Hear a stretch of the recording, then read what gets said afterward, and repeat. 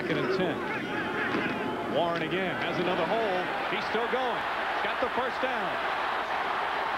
Down near the 10-yard line.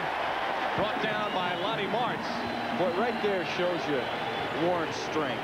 I mean, you know, Jeff Blackshear does a nice job in pulling, and then Warren, he comes through. I mean, this is what makes great halfbacks, is being able to break tackles once you have an opening right there. I mean, he breaks 3 tackles right there, and he has the explosion to keep it going.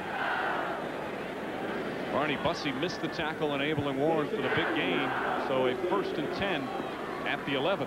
Lonnie Martz may have saved a touchdown here.